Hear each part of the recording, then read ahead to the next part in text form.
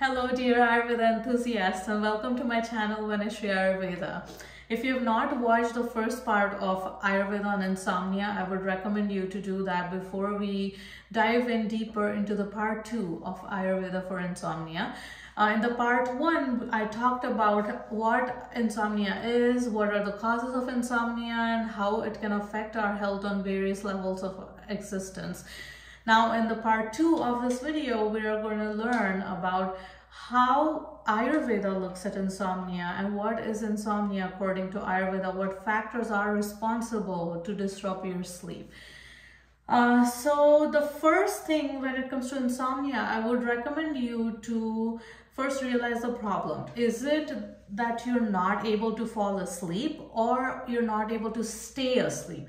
These two are totally different things, and they're triggered by different doshas or different elements. So identifying first the problem is it falling asleep or staying asleep? If you're having trouble falling asleep, it's most of the times an imbalance of pitta, that is fire and water element.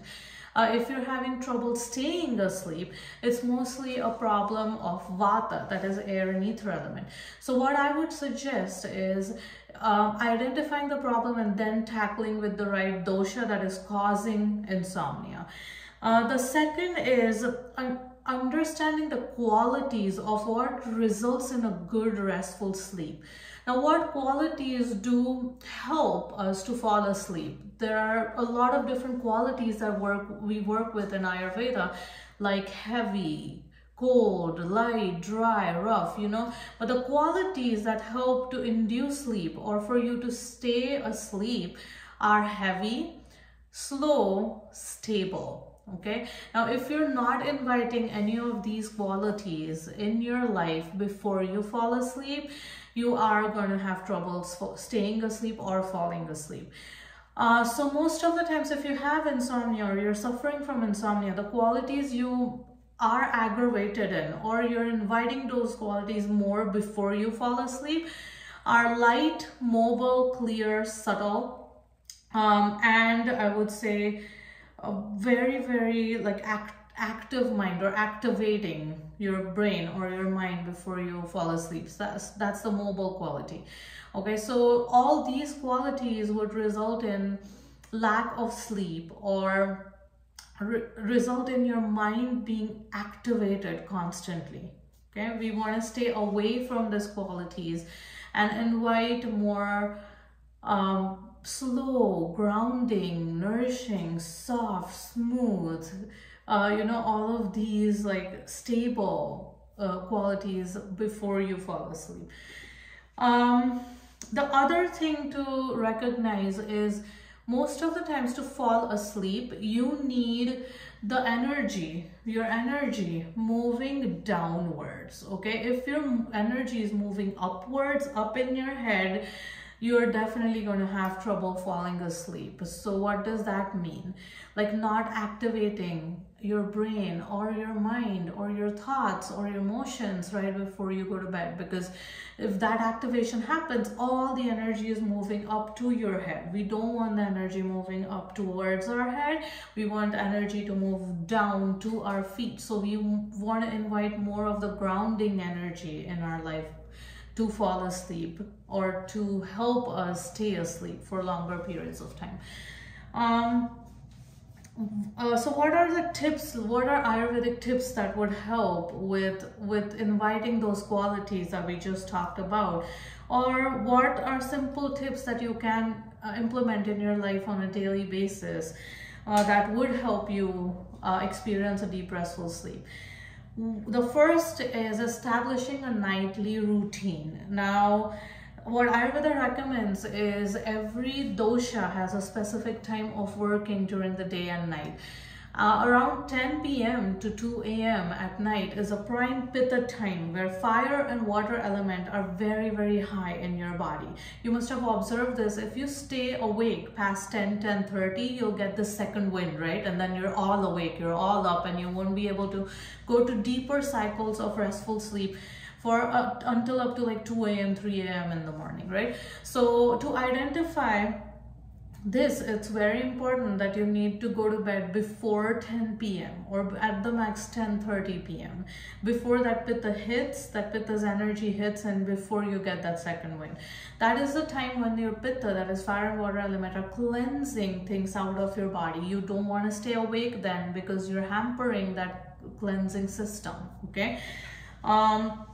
The second is, before you go to bed, try to do like simple things like maybe self-oil massage to ground that vata's erraticness or airiness. You could just use some simple warm or any oil, herbal oil, ashwagandha bala oil. So we have something called as the ashwagandha bala oil. This is a very common formulation in Ayurveda. You can use that to just massage yourself from head to toe, and then sit in a warm bath or take a warm shower. For pittas, we usually recommend doing warm water showers, not too hot or not too cold. They should be very, very tepid. For a vata person, though, we require you to do a hot water shower, as hot as you can tolerate it, just to ground that vata's cold energy. Another thing that you can do is a cup of herbal tea. Certain herbs induce sleep, or they promote healthy sleep. Some of them are chamomile, brahmi, or gotu kola. You could do ashwagandha tea. Or a simple remedy would be to take a cup of warm milk. If you're dairy intolerant, you can certainly do any alternative milk, like a nut milk or oat milk, whichever one you like, and then just add some turmeric, nutmeg, cardamom, and ghee. 1 teaspoon of ghee to this, and then just boil it and drink this milk right about 30 minutes before you want to fall asleep. This will because this drink invites a lot of grounding and nourishing qualities in you. It will really help you fall asleep and stay asleep better. Another simple thing that you can follow is massaging your scalp in round motions, like that. Just round motions all over with your fingertips, just going all over your scalp for about like 5 to 10 minutes. And the same on your feet, like massaging your soles of your feet really generously with any oil that you want. If you want grounding, you have to use heavier oils, like maybe avocado oil or sunflower oil, sesame oil. Sesame oil would be really good for a vata person, as it's a heating oil, whereas coconut oil would, because it's a cooling oil, would be good for a pitta person to fall asleep. So using specific kinds of oils on your feet and your scalp and massaging it for about 5 to 10 minutes before you go to bed really helps with that grounding, again bringing that grounding energy. And major nerve endings are at the bottom of our feet, so you're triggering or stimulating them in the right way, and you're sending signals for melatonin production in your body around the time you want to fall asleep. And ideally this should be done before 10 p.m. The other thing that you can observe or maintain is a good sleep hygiene. Now, what is a good sleep hygiene? First of all, understanding how environmental factors might affect your sleep, even subtly, unknowingly. You're so ignorant about it that it is affecting your sleep.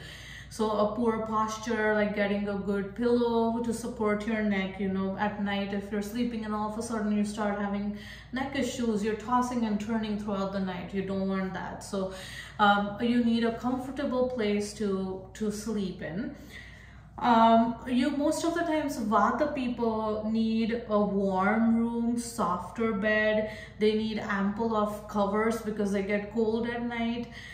They would need a night light, a very gentle night light, and a good amount of humidity in the room. If you don't have enough humidity, vata people really struggle with dryness in their sinuses, and that dryness just keeps them up, like does not let them go to deeper cycles of rest.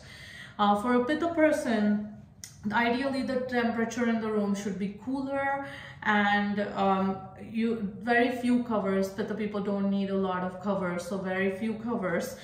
They usually like firmer beds than softer beds. And then there should be total darkness, and the humidity should be less in the room too. The reason is Pitta people have extremely sensitive senses. They cannot tolerate loud sounds, or even a little bit of movement or sound or light can disrupt their sleep immediately. So understanding if you're a Pitta person and if you have sensitive senses, you do not want to trigger those senses at night. So using maybe a soft white noise around in the room that would help you stay asleep, like a fan oscillating, or maybe like just plain pink noise or brown noise or white noise in the background would help you stay asleep, or ocean waves or something like that, that will calm your senses and your system down. The other things that you can do is to, as I earlier said, stop stimulating any of your senses, no matter what constitution you are. No reading in your bed, no watching Netflix, no binging shows, no watching TV in your bed, because in a way, unknowingly, you're kind of triggering those senses to work or act right before you fall asleep. Avoiding that at least 1 hour before you fall asleep is going to help with staying asleep. Eliminating any stimulants before you fall asleep would be ideal. Is alcohol, right? Don't fall asleep with a big glass after you just drank a big glass of wine. That's not going to help, because alcohol is very stimulating in nature. Coffee, caffeine, right? Or nicotine if you're a smoker. Try to avoid all these stimulants or things that activate your system. Eat a wholesome dinner. Sometimes if you are empty stomach, this is mostly for Pitta individuals. If Pitta individuals get hangry, and if they're hangry or hungry, they cannot fall asleep. So understanding that you need your stomach to be filled, not right before your bed, but eat a wholesome dinner at least 2 hours before, 2 to 2.5 hours before your bedtime, so that you're not leaving your stomach empty and you're falling asleep with an empty stomach. Sometimes that can keep Pitta people up, because that causes a lot of sugar fluctuations in the body. If you still apply all these things and you're still not able to fall asleep, then what can you do? One thing I would recommend is doing pranayamas, using certain types of pranayamas to induce that fake sleep, or that signal to induce sleep in your body. One pranayama is Nadi Shodhana, that is alternate nostril breathing. Ujjayi, that is victory breath, victory breathing can certainly help. Doing some meditations or yoga nidra, like meditations that help you fall asleep, okay? So yoga nidra, or also sometimes doing some proper exercise also helps a whole lot, so that you're tired enough to fall asleep. Sometimes the problem is that we're just not tired enough to get a good night's rest, right? So sometimes exercising. For Vata people, doing sun salutations or bringing in that more warmth of the exercise. So doing yoga, gentle yoga, yin yoga, flow yoga.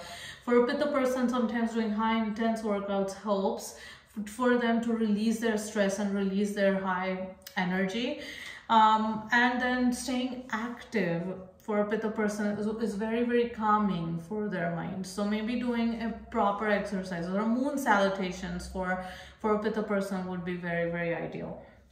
You could do certain techniques to reduce stress. So maybe emotional journaling right before you go to bed, assessing your emotions. What is your emotional condition right now? What is impacting it? Is there something that can be fixed? If that cannot be fixed, how can you work around it and help yourself reduce the amount of stress that you're going through? The last I would say is to introduce certain supportive herbs. Even if you try doing so many diet and lifestyle things and nothing's working, then ideally introducing some herbs, supportive Ayurvedic herbs, really, really helps. So one herb is ashwagandha. Ashwagandha is a rejuvenator or a rasayana according to Ayurveda. And it really, really helps calm or ground that vata. For Pitta people, ashwagandha in milder proportions would help up with the person too. It's mostly rejuvenator and a very supportive herb for sleep or insomnia or any vata disorder in general, or even kapha disorder. But ashwagandha really helps ground that energy and help you stay asleep for longer times. So I hope you got a lot of information out of this video, and I hope all the tips and tricks that I told you would help you fall asleep or stay asleep if you're struggling with either of these. If you haven't subscribed to my channel yet, I would recommend to subscribe. If you want to buy herbs, they're all on my website. And I'll see you in the next video. Thank you for listening, and have a good restful sleep, at least 6 to 8 hours. Without dreams. Stay tuned. Bye.